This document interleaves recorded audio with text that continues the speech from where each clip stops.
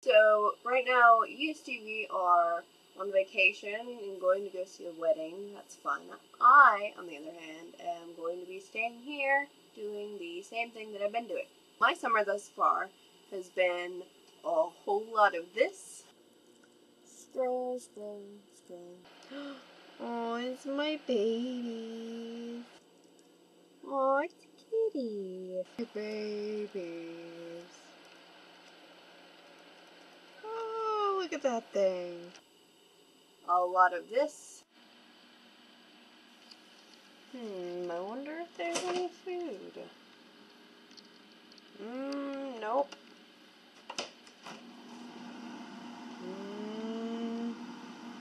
Nope.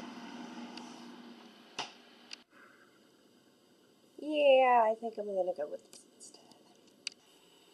A bit of this. I'll just watch it one more time. Okay, maybe just one more. Okay, this is the 5th and final time, I swear. And this.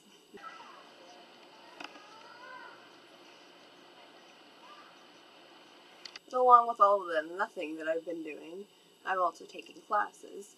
I took an education class, which was super fun, and I just got done with this glorious class. It's geology. Glad that's over with. I'm about to take a literature class. I was going to be ooh, I should get my side book for this to go straight. I went ahead, I bought the book for it and everything, and 2 weeks before the class was supposed to come out, they decide to email everyone, it's probably not that many people, they decide to email me that they're canceling class due to low enrollment. Could have told me that earlier, I wouldn't have had to spend $100 on a book that I now do not need. Well, this summer I've been doing a bit of reading as well as for the class and whatnot, but I'm really bad about starting books and then not finishing them. Right now I am reading this, which is a memoir about someone who grew up in, I think, the late 60s, early 70s with depression and having to deal with getting medication and such, so it's pretty interesting. It's Prozac Nations by Elizabeth Wurtzel. I also started to read Les Mis, which I have a paper copy of somewhere, but I ended up just using 99 cents to get it on my Kindle. I also started to read Catch-22.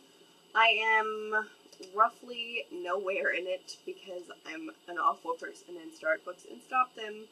I will finish it at some point, though, I promise you that. Let's see what else I've read. I've reread part of Looking for Alaska because John Green, hey. And then I also am actually going to have to take this book, Lover's Dictionary. I think, might have read it at the end of last semester, but it's really good. David Levithan, Lover's Dictionary. It's adorable. It goes through the alphabet and says little words, and he has little, shorts, and all of them kind of link together. There are some that are the same couple and stuff, and it's kind of cute. I guess it might be a little girly, but I like it, regardless. Fan fiction. Lots of fan fiction. I don't have all of it pulled up, or I might give recommendations, you don't read fan fiction, though, so I guess it doesn't really matter. You don't watch Glee, so. Or really look at Harry Potter fan fiction, I guess. I've been trying to find some good, Sherlock and Doctor Who fan fiction. Not so much Supernatural, because I'm not totally done with that. Don't want spoilers, although I get them a lot on Tumblr anyways, because people don't tag things. So that's fun. Writing. That is something that I have not been doing this summer so far because I took a class. I really liked it and it really gave me a whole lot. But I've also gone into the point past writer's block and into this existential crisis mode. And I can't make myself write anything because I feel like it's going to be terrible. And even though I know you have to be terrible before you can be good, I still have an issue with the whole being terrible thing, so that's super fun.